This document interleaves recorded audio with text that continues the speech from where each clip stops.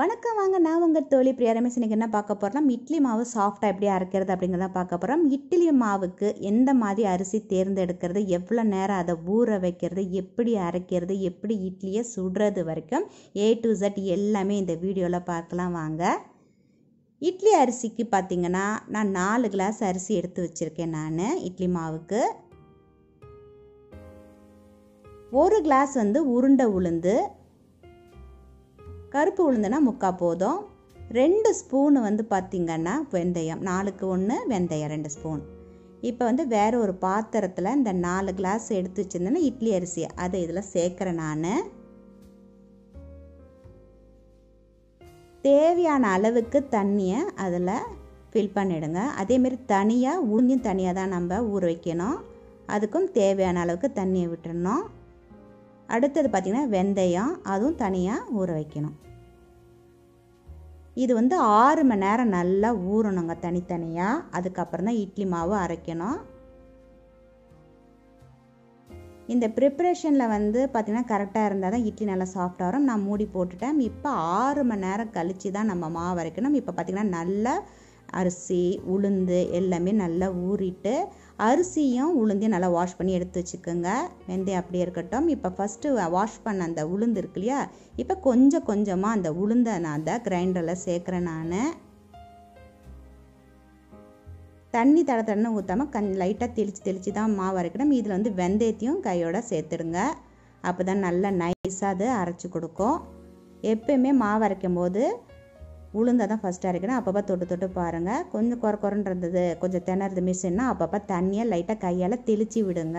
தடத்தண்ணை ஊற்றாதுங்க. இப்போ நல்லா சாஃப்டாக பொங்குற மாதிரி வந்திருக்கும். இப்போ அதை வலித்து வேறு ஒரு பாத்திரத்தில் வைக்கிறேன். நான் இப்போ அடுத்தது பார்த்திங்கன்னா அரிசியை அதில் நம்ம சேர்த்துடலாம். அரிசியை சிறுக சேர்த்துக்குங்க. தடன்னு அதில் போட்டோம் அப்படின்னா கிரைண்டர் ஓடுறதுக்கு மிஷின் திணற ஆரம்பிக்கும். கொஞ்சம் லைட்டாக தண்ணி விட்டுட்டிங்கன்னா அது ஓட ஆரம்பிச்சிடும். தேவையான அளவுக்கு தண்ணியை சேர்த்துக்குங்க.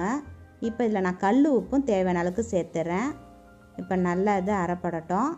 கொஞ்சம் மிஷின் திணறுது அப்படின்னா கொஞ்சம் தண்ணி சேர்த்துக்குங்க. அப்பப்போ லைட்டாக டச் பண்ணி பார்த்தீங்கன்னா நல்லா சாஃப்டாக இருக்கணும். இப்போ நல்லா அது அரைஞ்சிட்டு இப்போ நான் வேறு ஒரு பாத்திரத்தில் கரண்டியை வச்சு ஈஸியாக மாவு எடுத்துடலாம். கையை கூட அதில் நீங்கள் போட தேவையில்லை. அப்படி எடுத்துட்டிங்கன்னா ஈஸியாக எடுத்துடலாம். இப்போ இதில் பாத்திரத்தில் மாற்றியாச்சு.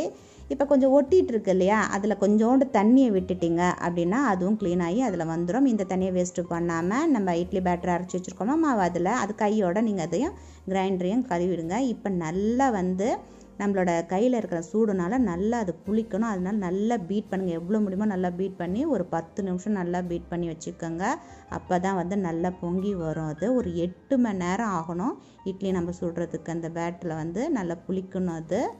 இப்போ அடித்து எல்லாத்தையும் ரெடி பண்ணி வச்சாச்சு. 8 மணி நேரம் கழித்து நம்ம இட்லி சுடுறதுக்கு ரெடி ஆகிடும். இப்போ அந்த பாத்திரத்தில் பார்த்திங்கன்னா தேவையான அளவுக்கு தண்ணியை விட்டுருக்கேன் இட்லி பாத்திரத்தில். அது சுட்டுட்ருக்கிறதுக்குள்ளே நம்ம இங்கே இட்லி எல்லாம் ரெடி பண்ணிடலாம். பாருங்கள் நல்லா பொங்கி வந்துட்டா. இப்போ நல்லா அப்படியே எடுத்து போடக்கூடாது, நல்லா இந்த மாதிரி பீட் பண்ணிக்கோங்க நீங்கள். இப்போ என்கிட்ட துணி கிடையாது. இந்த மாதிரி பாத்திரத்துலேயே வச்சு இட்லி செய்கிற மாரி தான் இருக்குது. அதனால் இந்த குழியிலலாம் எண்ணெய் விட்டு இதை மாதிரி ப்ரஷ்ஷை வச்சு நல்லா தேய்ச்சி விட்டுக்கோங்க. எல்லா பாத்திரத்துலேயும், அதாவது இந்த குழித்தட்டில் எல்லாத்துலேயும் இந்த மாதிரி செஞ்சுக்கோங்க. இப்போ ஒவ்வொரு வாட்டியும் மாவை நல்லா கலக்கி விட்டு மாவை அதை மாதிரி ஊற்றிக்குங்க. இது புளிக்கிறது ரொம்ப அவசியம். புளிச்சாதான் இட்லி நல்லாயிருக்கும். ஓவராக புளிக்கிறது சொல்லலை நான். ஓரளவுக்கு ரொம்ப புளிச்சிடுச்சு அப்படின்னு பார்த்தீங்கன்னா நம்ம தோசை தான் சுட முடியும். இப்போ இட்லிக்கு மீதம் இருக்குது இந்த மாதிரி கன்சிஸ்டன்சியில் அந்த மாவு இருக்கணும். அதுக்கு காட்டுறவங்களுக்கு இப்போ பார்த்திங்கன்னா நல்லா தண்ணி கொதிச்சிட்டா இதில் அந்த இட்லியில் நம்ம அந்த தட்டெல்லாம் வச்சுலாம் அந்த ஓட்டையாக இருக்குது பார்த்திங்களா, அந்த ஓட்டைக்கிட்ட அடுத்த தட்டு வைக்கும் போது அந்த ரவுண்ட் அதில் வந்துடணும். இப்போ 3 தட்டும் அதில் வச்சுட்டேன். மேலே அந்த தட்டை வச்சு மூடியாச்சு. ஒரு 10 நிமிஷம் ரெடி ஆகிடும். அதுக்குள்ளே நம்ம ஒரு பவுலில் இந்த மாதிரி ஸ்பூன் எடுத்து வச்சுட்டிங்க, அன்னை வெட்டி மாரி இருக்கிறத வச்சுட்டிங்கன்னா இட்லி வெந்துட்டா அப்படின்னு எப்படி நம்ம பார்க்குறது அப்படின்னா, ஒரு ஸ்பூனை வச்சு லைட்டாக நம்ம இப்படி குத்தி பார்த்தோம்னா இப்படி ஒட்டாமல் வரணும். அப்போனா மாவு இல்லைன்னா மாவு வேகலை அப்படின்னு அர்த்தம். மாவாக வந்துச்சுன்னா வேகலைன்னு அர்த்தம். இப்போ ரெடி ஆகிடுச்சு இட்லி சூப்பராக. தண்ணியை லைட்டாக தெளிச்சிட்டு இட்லியெல்லாம் எடுக்க வேண்டியதான். இட்லி மாவு அரைக்கிறது ரொம்ப ஈஸியான வேலை தான் இது. சமைக்கும் போது அப்படியே சைட் பை இதுவும் செஞ்சிடலாம். இப்போ பாருங்கள் சூப்பராக இட்லி எல்லாம் ரெடி ஆகிட்டு அதுக்கு தகுந்த மாதிரி சாம்பாரும் ரெடி பண்ணிக்க வேண்டியதான். இது வரைக்கும் சேனலை சப்ஸ்கிரைப் பண்ணி வச்சு பக்கத்தில் பெல் ஐக்கானையும் ப்ரெஸ் பண்ணுங்கள். நன்றி, மீண்டும் சந்திப்போம்.